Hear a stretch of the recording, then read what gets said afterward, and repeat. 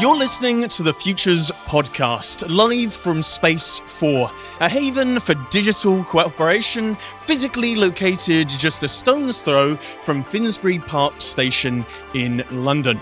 In this show, we meet the scientists, technologists, artists, and philosophers working to imagine the sorts of developments that might dramatically alter what it means to be human. Some of their predictions will be preferable, others might seem impossible, but none of them are inevitable. My name is Luke Robert Mason, and I am your host for this evening.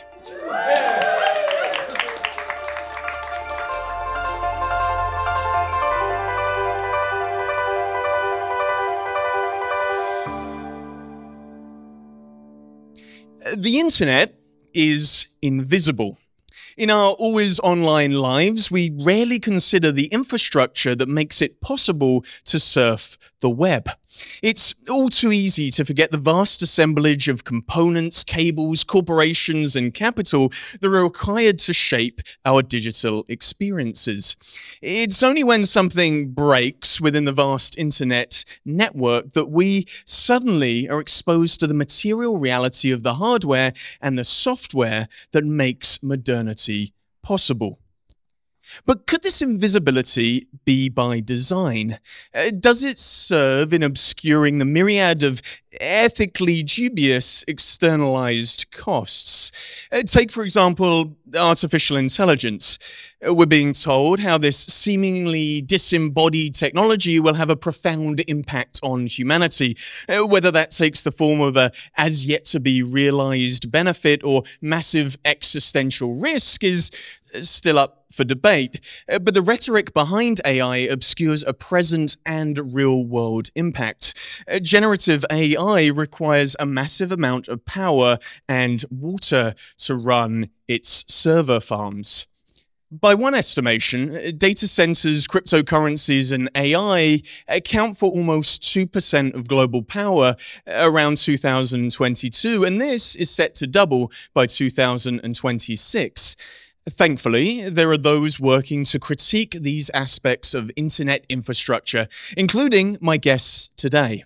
Dr. Corinne Cath, a cultural anthropologist at the University of Delft, and Dr. Fieke Jansen, a postdoctoral researcher at the University of Amsterdam and co-principal investigator of the Critical Infrastructure Lab. In their new book, Eaten by the Internet, an edited collection of essays from MeetSpace, various contributors work to make visible infrastructural power. In doing so, they reveal how the constellation of internet infrastructure in the hands of the tech giants and state actors has a profound impact on society, politics, and the environment. Tonight, we will explore how this can be contested and reshaped towards a more equitable and more sustainable ends.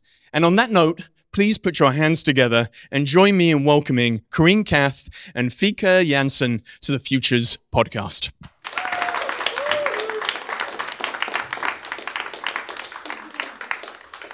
Both of you travelled from Amsterdam to be here today, so thank you for making that trip. And I want to start with the title of the book, and this idea of being eaten by the internet. Now, it's a provocative title, but could you tell us, Corinne, perhaps why the internet is all-consuming, and how does it gobble up society? Thanks so much for hosting us here tonight in this space and having this conversation about making the invisible more visible. As to your question, and the reason why we wrote the book is because when we tend to think of the internet, it's often in the way that we use it in our daily lives, so for communications. But what we see is that the internet as a technology of connectivity is expanding much beyond its initial wheelhouse. So, for instance, if we think about societal critical institutions like healthcare, it increasingly requires internet connectivity. And there's a number of really good examples. For instance, when on the continent they decided to do COVID tracking during the pandemic, some of the first players that were invited to the table or that joined the table, showed up at the table, were Google and Apple, because they are the providers of most of our phones, most of the operating systems or software that runs on that phone. So they were like, well, if you want to do something and you want to do it at a national scale, you're going to have to work with us, because the way in which you reach your citizens or the people that live in your country is through these phones that we build. And there are many, many examples of the ways in which internet technologies are increasingly important in these kind of very specific sectors that don't necessarily have to do with communication. And another very current one is, for instance, the role of the internet in geopolitics and warfare. So what we see is that there are large parts of Ukraine where Russia has essentially shut down all of the local telecommunications companies, meaning that either if you want to text someone to see if they're okay, you can't do it. Or if you are in the Ukrainian army and you're trying to position yourself vis-a-vis the Russians, you cannot, until Starlink stepped in, which is part of SpaceX, Elon Musk's company, and said, we can provide you with internet connectivity via satellites.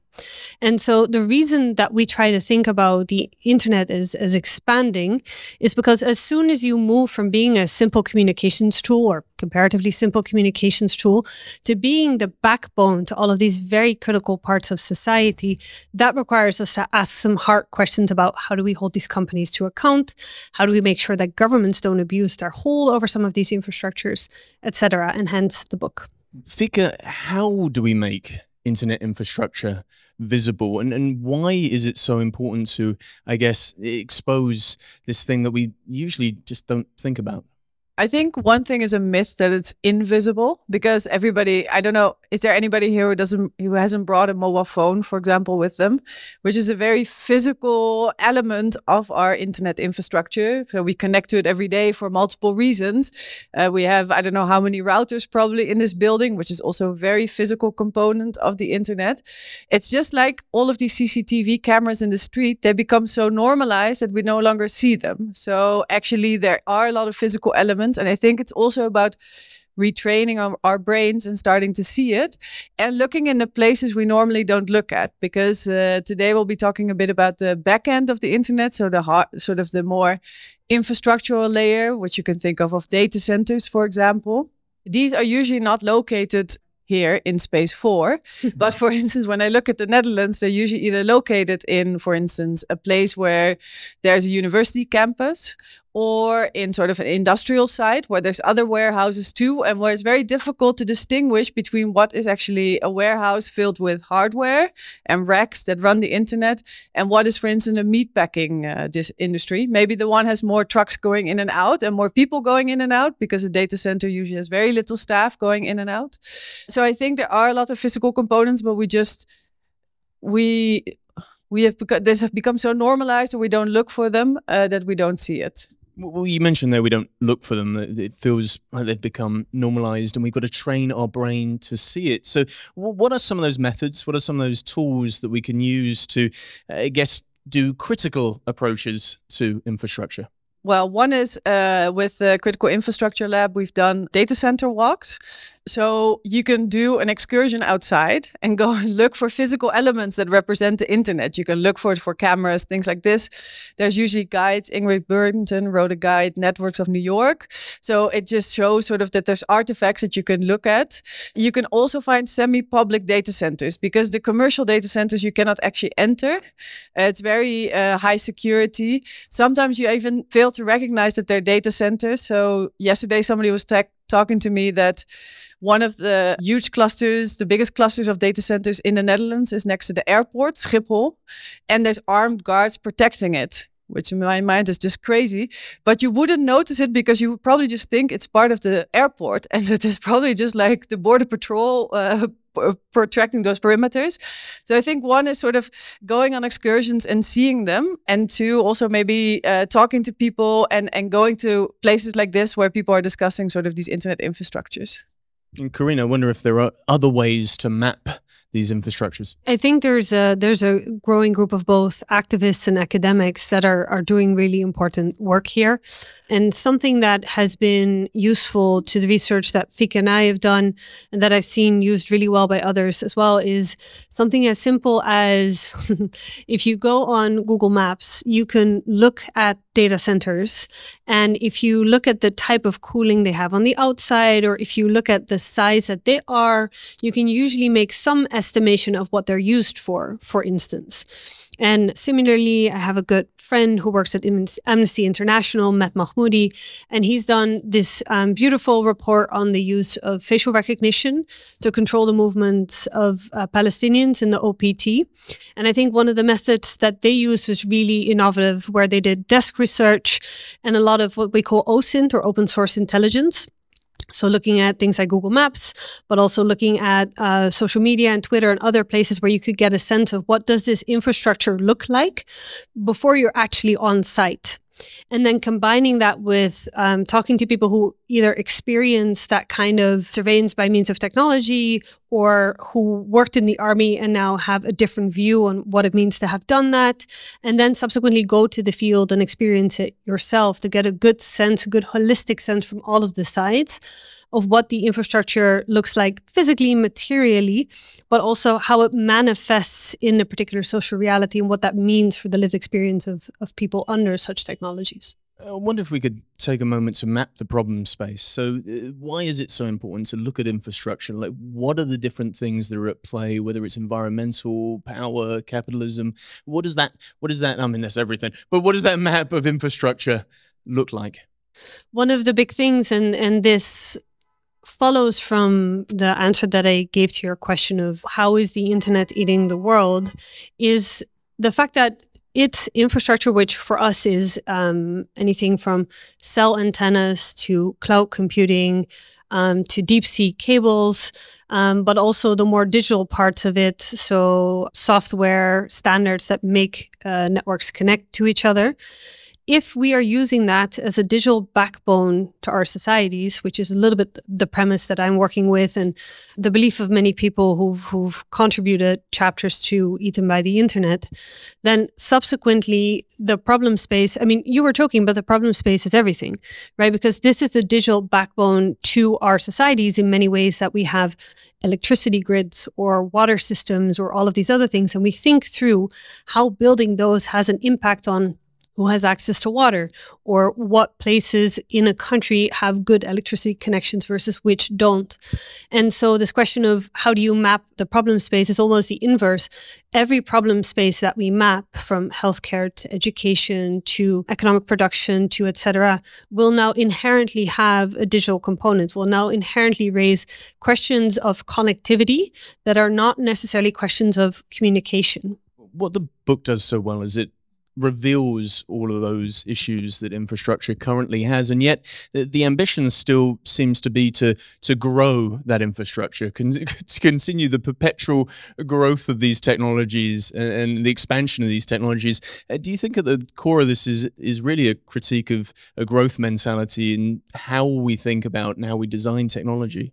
Yes, and I think so I'll take it a step back and go to your previous question, because one of the things that I'm working on is also to understand the environmental impact of internet infrastructure, and also understand sort of how, and that is part of the answer to the second question, how tech is seen as both by industry and policymakers as the solution to many of our contemporary crises.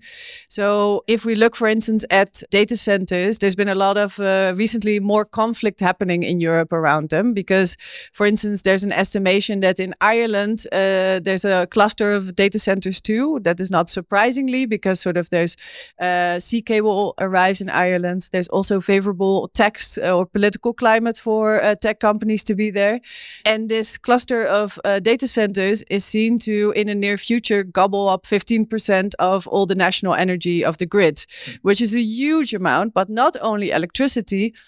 The other thing is also that it consumes quite a lot of water for cooling, depending on how these data centers are being cooled, because they produce a lot of heat, but they need a very stable climate. And in a very hot summer, I think last year, the year before, here actually data centers were prioritized in the water capacity over, for instance, agriculture, which to my mind is just insane, because we're like dependent for our food on this. But would it really be so bad if we shut down some of these servers? Then if we can't grow the food that we eat. So I think these are really questions we're not asking, but because several political reasons and contracts they have with utility companies, these sort of sectors get prioritized over other sectors. And just to show sort of the quantification of things, like Meta, so the parent company of Facebook, was going to build a new data center in the Netherlands to hold the metaverse, whatever that might mean. And it was going to consume the same amount of energy as the entire city of Amsterdam. And the question is, do we really want to allocate that amount of energy to running the metaverse over, for instance, an entire city? And I think these are questions we're not asking in the public domain.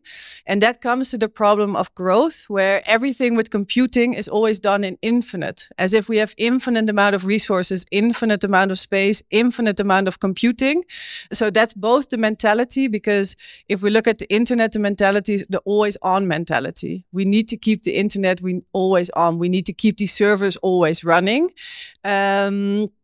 So that's on the one hand sort of ingrained in this industry perspective.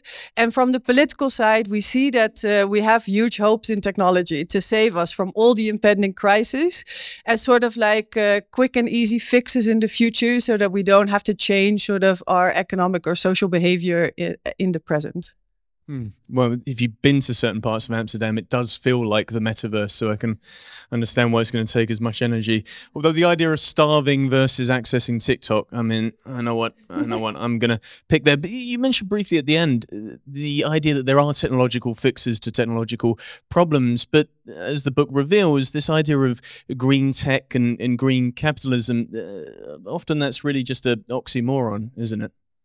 Yes. I mean, there's a great book that's called The Value of a Whale, and from Adriana Buehler. And she starts with this analogy of a whale, that a whale was never really important until we realized, so we were hunting it, killing it, all of this thing, until we realized how much carbon it sucks out of the air. And now all of a sudden we've put like a lot of money into preserving whales, because it allows us to sort of then create an offset market, so the carbon market, in which we then trade carbon credits so that we can continue business as usual.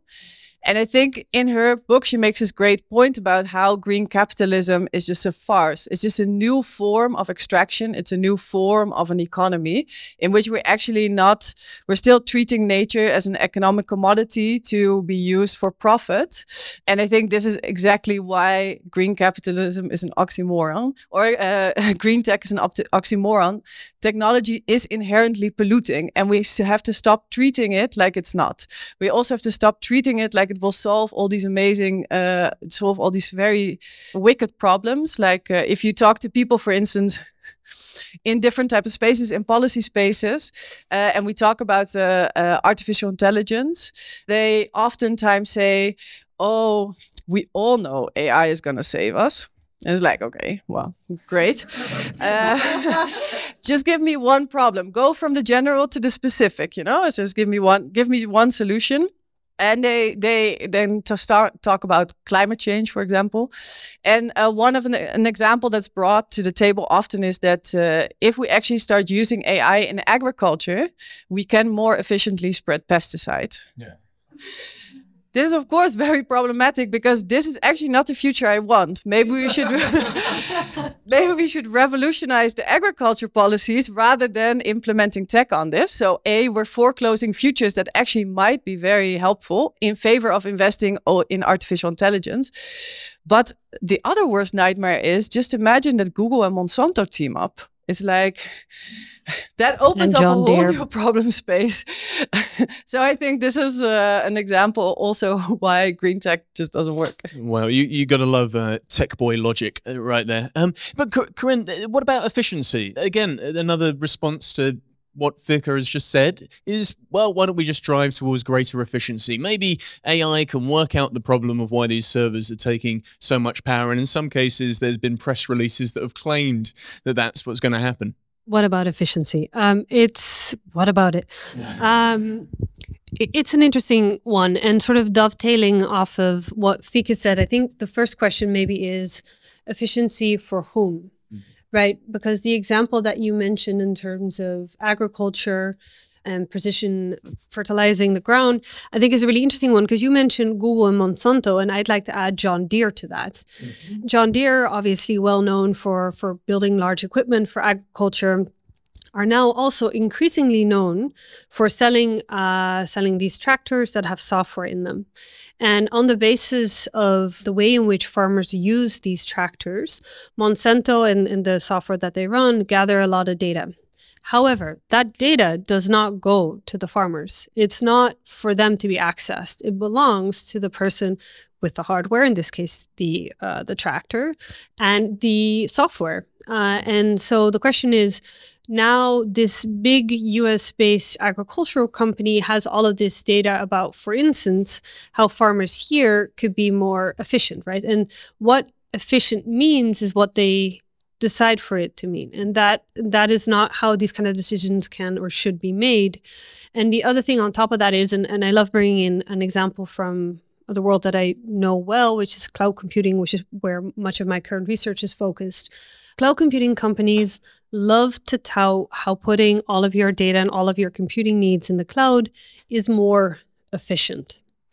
Now, when you actually look at what it costs to move from doing things in your own basement on your own computers to the cloud over a 5-year period, what you see is that it's only a very small subset of use cases for which that becomes efficient, in the sense that it saves you on costs, right? Because that's obviously usually what they're aiming at. Or that it's efficient as in that their computing abilities are faster and better than what you could run at home because of the limitations that you inevitably have when you run everything yourself. And what you see is that use case is mostly for tech startups who know that they need to be able to grow fast and dynamically, who know that they will probably have a small group of users, a small group, and then suddenly have a surge, and that they need to be able to accommodate for that. Now, that's very hard if you're a startup and you need to run your own computers, and like right now you need, just a rack of servers, and tomorrow you need 10,000. That's just not feasible. And then it becomes interesting to say, we punt everything over to the cloud, because they can do that. They can do that scaling up within a second. It takes them nothing. And the bill goes up, but you have that efficiency and that ability in that sense. If you are a government and you know that your timeline is not one of 5 years in which you go from being a startup to your IPO and you sell out and you go live on your island in Barbados, but you have a steady set of computing needs that grows maybe incrementally depending on whether your population, expands or decreases, then actually you can plan quite well for your computing needs because you can project them. And then all of a sudden, this notion of the cloud is more efficient because it has all of these fancy AI bells and whistles, or because it's cheaper, it just doesn't hold. And one of the things that I've noticed is we need to push back on the rhetoric of, in this case, cloud computing companies, but in many cases, because it's an easy sell to make. And at the moment that you realize that, we're 5 years in and now our bill's astronomical, it's too late, because you're very deep in their system and it's very hard to undo that. So when they say efficiency, what they're really talking about is cost efficiency rather than energy efficiency. Both. I mean, it's cost efficiency, it's the capacity of their systems, because obviously, what I could provide you on my SAD server in the basement is never going to be what Microsoft or Google or AWS can offer you. So efficiency takes many different forms. They definitely promise on energy efficiency, but that is also a function of their skill. Because they are so large, they can make really good agreements with energy providers. And so is that truly efficient, or are you using your market power in a, not so much a carrot, but a stick kind of way? So again, efficiency for whom, efficiency at which costs? I think these are all the questions that we need to be asking when people say, but it's much more efficient. I would like to add, I think people who are listening or in the room here from more the environmental background, they probably have heard of it, but you have the Javox paradox and the rebound effect. And sort of if we look at the industrial revolutions that we have gone through, it's not that if we make things more efficient, we will produce or consume less. On the contrary, we usually produce and consume more. It might mean that we can make a single data center more efficient or a single computational process more efficient. But on the overall, we usually do then more computation, more production and more consumption. And so this efficiency gain, it sounds always nice because it's per item maybe that it becomes more energy efficient or cheaper. But on the sum, usually it means we just consume and produce more. But Fieke, are SAD servers in basements, are they more sustainable? I think it's a weighing of sort of different values that we have. So if we're looking at sort of the trend in internet infrastructure and especially in cloud computing these days, it's market first, then maybe consumers, and then the planet. And we see a huge centralization of power and money in the hands of a few very large companies who are also running hyperscalers. Would sort of on this one individual sort of process, a data center in a basement be more energy efficient? Probably not. But running everything now in hyperscalers of large tech companies, it also produces a lot of additional services. So all this computation or AI, generative AI, ChatGPT would never have been possible if we didn't put all this data in the hands of these big tech companies. So maybe these single computational processes are less energy efficient in the moms and pops basements. But on the overall, I think moving everything into a centralized place actually creates sort of a market for a lot of other tools that consume a lot of energy. But then how is it possible to create these things called sustainable infrastructures? How do we move towards a system that engages with solidarity, reduction limits and redistribution? Where do we start moving towards that? Well, we need to make changes. I think one of the major changes that we need to make is that we have to see this as an industry. Because oftentimes we're still stuck in this thing where we see it as sort of our relationship to tech with the consumption. We're watching videos, we're storing something on the cloud. It's an individual making a choices. But actually, this is a multi-billion-dollar industry and we should treat it as such.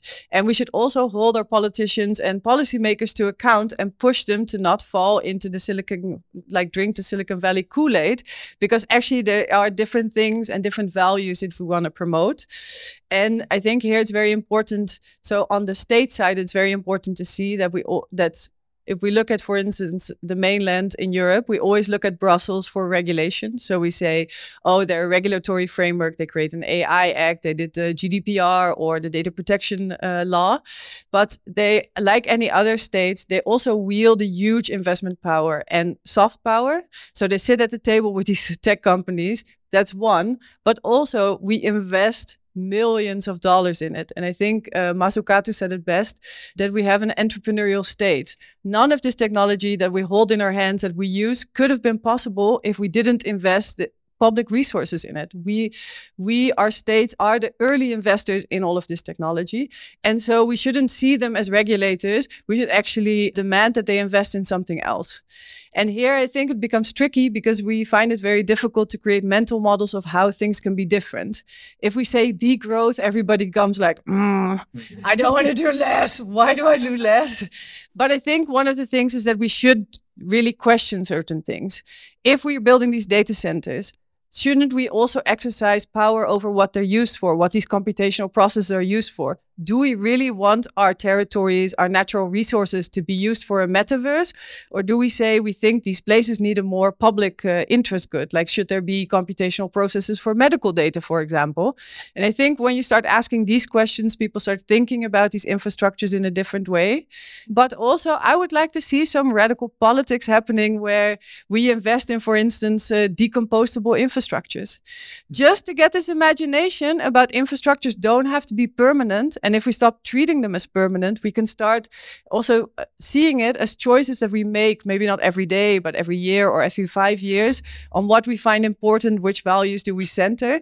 Because at the moment, we just see it as static objects, and the values that are centered are profit and capital. It's not any of our interest. It's profit and capital in this way. I love this idea of decomposable infrastructure. It just sounds like a tree. It's mycelium and forests.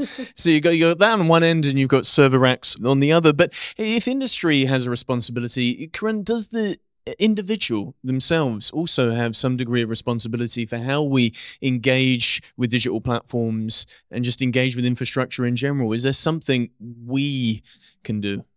There's always something we can do. But the skill at which we are comparing things here is a little bit disjointed, in a sense that, we all know it's good if we don't use straws, or if we fly less, or if we don't eat meat. And these are all things where, I feel comfortable saying, at least to me, it feels good to take. I mean, we took the train here. We didn't fly in from Amsterdam.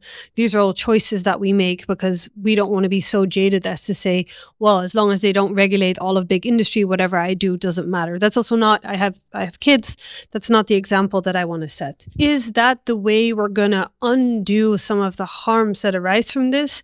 No, by no means. I mean, much as I think in general, it's very healthy for everyone maybe to be not spending so much time on TikTok. Also, that is not how you're going to solve this issue, because the problem is not, the problem in part isn't our human consumption of content on the internet.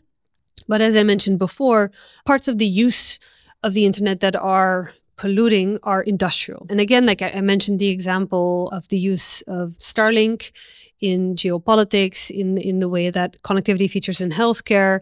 But there are many other examples. For instance, the Port of Rotterdam works really closely with a number of connectivity providers that have essentially meant that a lot of the way in which the port is run, they're trying to automate it. Now, that is an endeavor that takes a lot of computational power. And that is an endeavor that will have a huge impact. So the question that we also need to be asking ourselves is, why are we applying all of this technology to how we run our societies, and is that always necessary? Another great example is the Dutch government is very enthusiastically punting over all of their computing needs to Microsoft. And it's not like we've not been doing this for many years. When we have a good digital government, our online services work incredibly well. So the question then becomes, like, should we be giving that to Microsoft? And I want to sort of draw that back to the conversation we had earlier in terms of efficiency and whether it's better to have some of this stuff run, on the SAD server in the basement or with a mom and pop cloud computing company. And without sort of litigating the details of efficiency, I do want to highlight, and this is something that came up in the interviews that I did, that I'm doing for my research as well. Cloud computing companies have a really perverse incentive to switch on all of the lights. So when you use a cloud, you essentially get metered by usage. So, and I've heard people complain about this quite often, is that, you sign these contracts, you offload all of your computing needs and all of your data to the cloud, and then you get these monthly bills. And they go up and up and up and up because, someone switched on this fancy AI feature that they had, and now they've decided to double the price for it. And then someone said, maybe we should give this whatever gimmicky thing a try.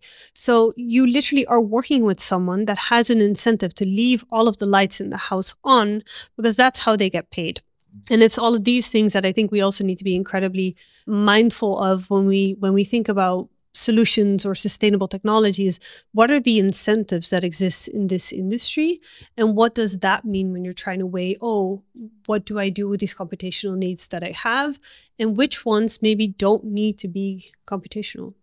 It's wonderful that both of you took the train, but I can almost bet that there's some kid somewhere who's just trained an LLM, and you might as well have flown on the amount of carbon that it took him to train that large language model. But then if it's not these soft interventions, what about policy? Are there ways that we can encourage or even enforce greener policies, perhaps? Well, I just also still want to add something to what Corinne was saying, because I think if we look at sort of the digital rights movement, who's been protecting our rights online for a long time, it's a relative nascent movement in comparison to others, for example. And I think now that the internet is starting to eat society, it's really important to also start learning from other movements who've been fighting sort of industries like the fossil fuel industry already for a long time, and see what tactics actually work when you start seeing something as an industry rather than a consumer product.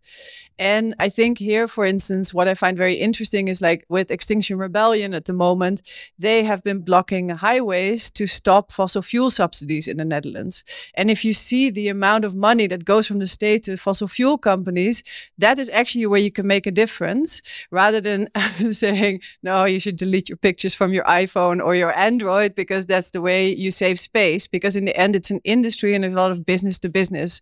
And I think these sort of things work quite well. Another example is, for instance, the divestment movement. Stop investing in fossil fuel companies. We should also stop investing in tech companies in a certain way. I'm not saying every company, we're investing in renewable energy. And similarly, I think we should start pushing for large funds, for instance, pension funds, European pension funds, to have a vision on what do we invest in. And I think this is where you start pinpointing to a little bit more systemic change. I think the problem with policy is where I would love a very radical policy on sort of just and sustainable infrastructures, is that at the moment we do live in societies where we couple sort of internet infrastructures and the digital economy to the well-being of our countries. And so there's a lot of push from politicians as well to get a lot of these big tech players to put infrastructure in the country. So I think it was estimated that, because the numbers are very murky too, so we don't know how many exactly, but if you look at the UK, the Netherlands, Germany and France, there are about 1,500 data centers around. And we're actively lobbying Silicon Valley to build more, because we want to maintain our strategic advantage over this new economy. And I think here it's really about also demystifying and engaging in conversations and saying, okay, if this is gonna be amazing for our societies, whether it's socially or environmentally, like we really have to demystify some of these things. Maybe it can contribute to something, but it has an environmental cost. The social cost of social media platforms have all been all over the news. Maybe we can be a little bit more critical, and we can also demand our politicians to be more critical. Corinne, there does seem like there's this schizophrenic approach when it comes to policy, because on one end, people are warned of the dangers of AI and then also put their hand out to get $7 trillion worth of servers to build that AI. And I know there's examples of that in Europe as well, isn't there? Yeah.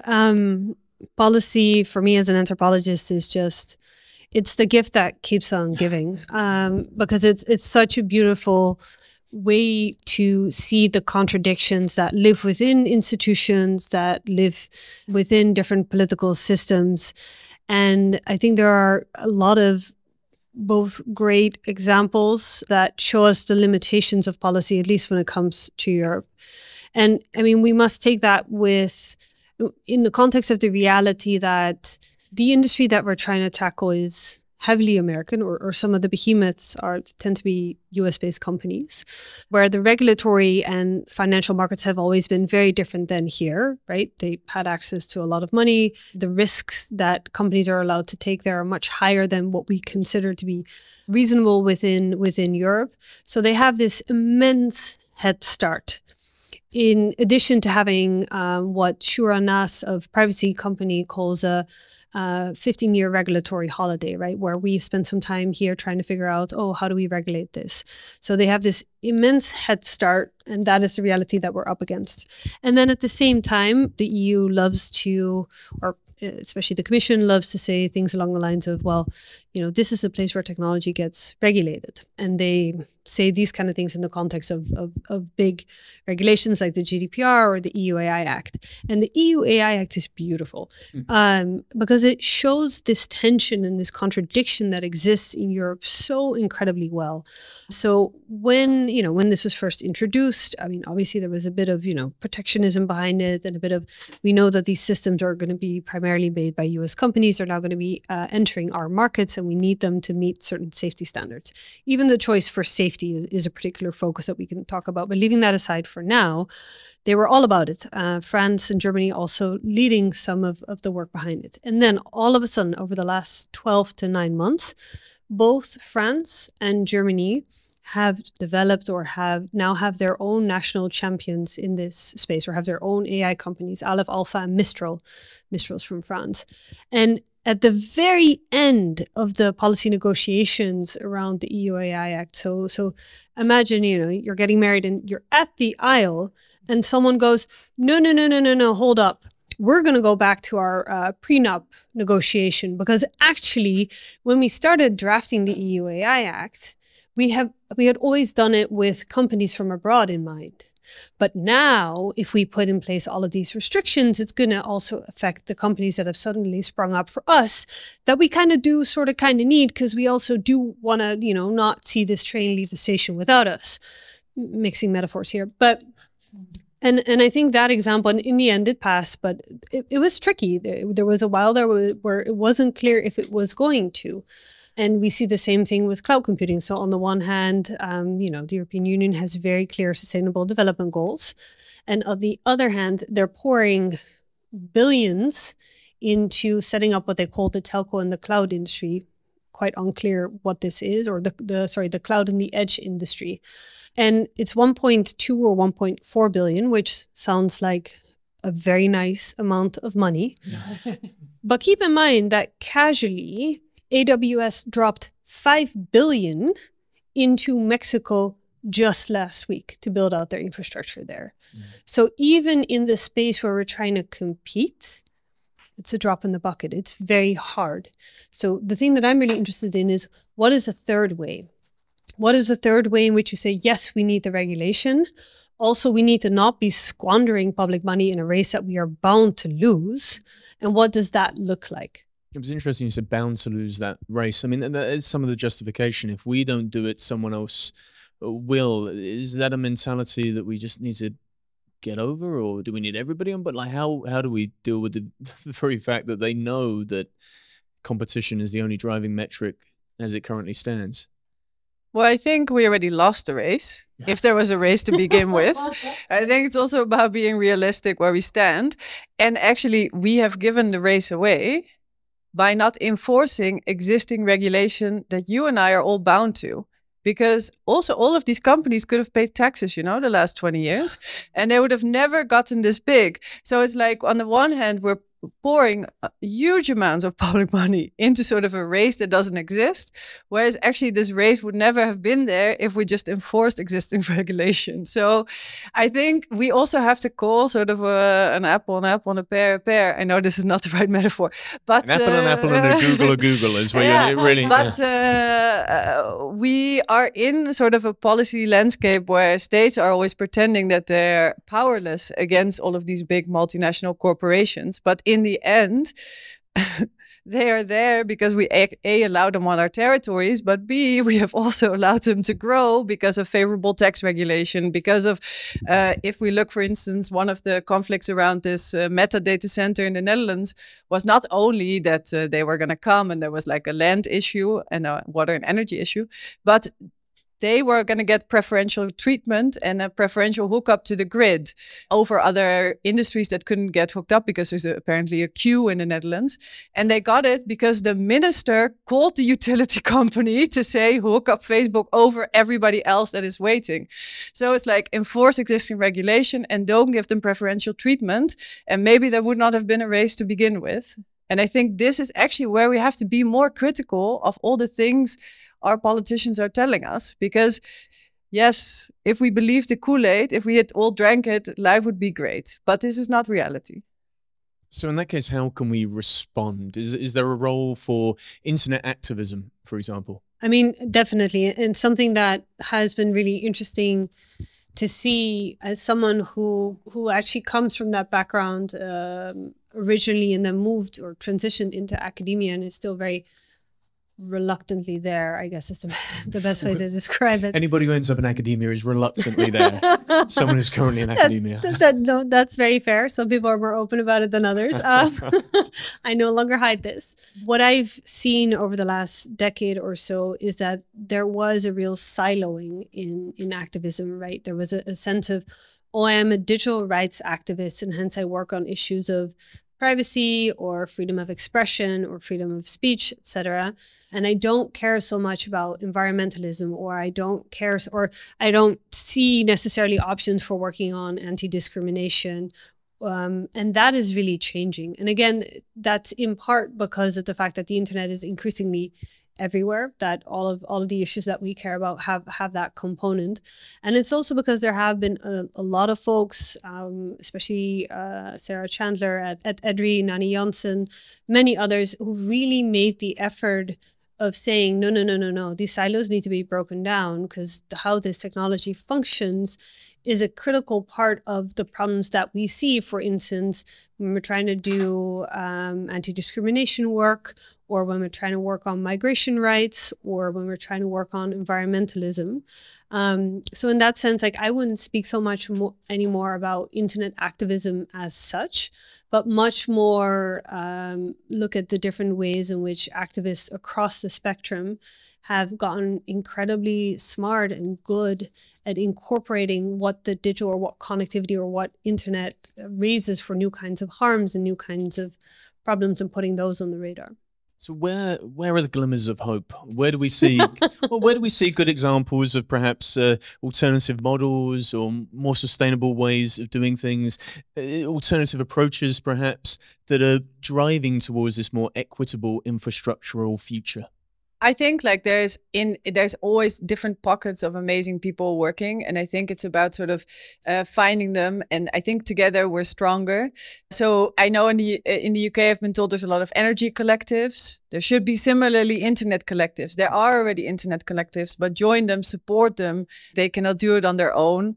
Politicize our technology, because it has a tendency to be depoliticized. So be that very annoying person that when your university or your company is like, we're going to the cloud, we're going to go to AWS, or we're going to Microsoft Teams, be that annoying person and say, but why? No, but really, why? And really, is it going to save that much money? And just because I do think that continuously asking these questions requires the people to respond. And I think for far too long, we haven't needed to respond. Why we move certain things to very commercial platforms that we used to run ourselves, or universities used to run the infrastructure themselves. They are all now on Microsoft Teams. And I think here, it's not to diss Microsoft, but it is like, why were these choices made? And why did nobody stand up and be like, wait, hold on a minute, because it looks better on the financial spreadsheet, or whatever the reason is. So I think it's about politicizing this. And you see also within the tech companies and within these internet governance fora, you see people start standing up. So you have Climate Action Tech, for instance. These are people who work in the tech industry, care about the environment. You have No Tech for Tyrants. These are people working in the tech industry that refuse to have their products being sold to Frontex or to the American ICE that deport migrants. I think it's also very important to support these types of movements and these types of collectives, because in the end, this is where the glimmers of hopes are. And Corinne, where have you seen interventions that represent a hopeful future for what you've been talking about? So these interventions happen at different scales.